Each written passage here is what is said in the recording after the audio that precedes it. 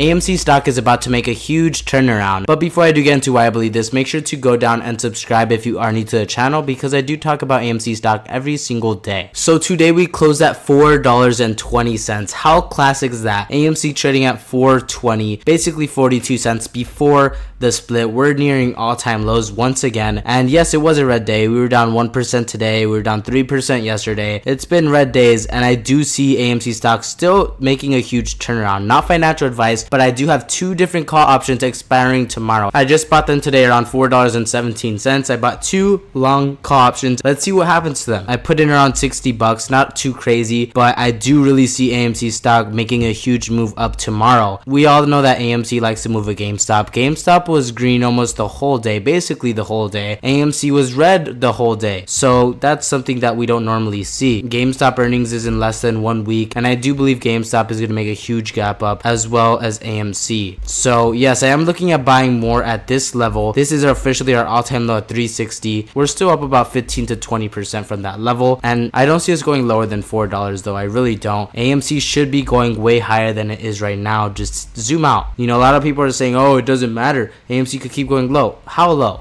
You know, we're playing a game of how low can you go here. I mean, AMC is already trading at its all-time lows, and the RSI is actually really high right now. That means people are loading up. People are buying more than they are selling. I've been buying more, me personally, because I mean, guys, AMC is so undervalued. AMC is extremely undervalued. I mean, Dune 2 is doing amazing numbers. AMC popcorn is freaking gonna be global soon. It's a no-brainer in my opinion. Just my personal opinion. None of this is financial advice, but I mean, come on now. AMC at 420, you best believe I'm buying it. That's all I gotta say. So Adam Aaron just tweeted this today. He said Jason Blum and those at his company Blumhouse are the absolute masters of horror in movies, that is. In real life, they are truly wonderful people. I am so proud AMC will showcase some of his best work beginning next weekend all across the US, halfway to Halloween. So that's what Adam Aaron had to say. This guy said under speaking of horrors, and then he posted the freaking price of AMC stock. We got freaking a monkey playing the Ouija board. That's hilarious. So Adam Aaron is really just freaking worried about movies. I mean, he already said it. He's just worried about producing movies. Yes, he does care about the stock price, but that's not their #1 priority. He already said it. And at the end of the day, it wasn't his #1 priority when he ran up over 10,000% back in 2021. The time will come, guys. We just have to be patient. You know, we just have to diamond hand this to the moon. We just have to buy the dip. That's what I'm doing. You know, that's what I've been doing. I'm really patient. I'm not selling my shares anytime soon. I will hold to the moon or to zero. I'm in this. It's a ride or die.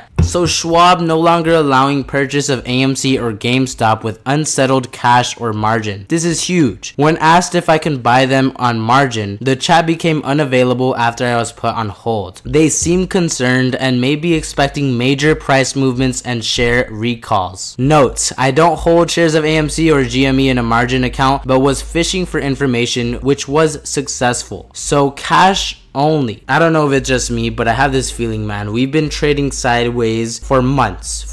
I mean, we were up 40%. We went from 360 to $5, and it still felt like we were trading sideways. How crazy is that? Stock up 40% and we're still trading sideways. Ken Griffin is crapping his pants. We are buying more.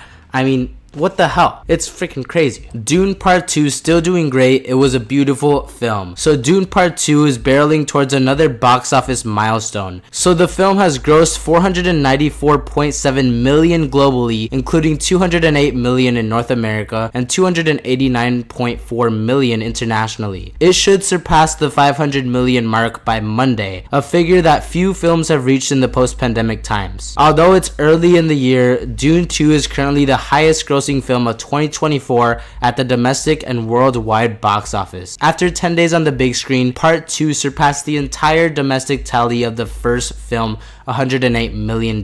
So, I mean, Dune Part 2 is going crazy. I've been saying on my channel, how are theaters dead? You know, how are theaters dead? We got Dune Part 2 about to freaking cross $500 million in revenue. Think of all those people that bought AMC candy, AMC popcorn, everything. I don't know, guys. I don't understand how AMC is going to go bankrupt. I don't understand how AMC will ever get delisted from the stock market. I'm buying. I am putting my money in AMC. That's it. There's nothing else to it. This guy said, are you going to be a part of the AMC wealth redistribution? Or are you going to sit from the sidelines? These opportunities don't happen every day. And then he added this freaking clip from Eminem. You only get one shot. Do not miss your chance to blow. This opportunity comes once in a lifetime. I think it is so squeezy. I mean, we had boring days. Today was freaking what? We moved like 15 cents. That's really only 1 penny, 1.5 pennies before the split. It doesn't make sense. AMC is very quiet. It is very, very quiet. Earnings is coming up for GME. It's gonna be huge. And I'm buying more. I am looking at loading up more shares. But that's gonna do it for this little update. I hope you guys enjoyed. Once again, make sure to go down and subscribe if you are new to the channel. Only about 30% of my viewers are actually subscribed. So make sure to go down and subscribe. And I'll catch you guys in my next video. As y'all know, I'm buying the dip. Here we go.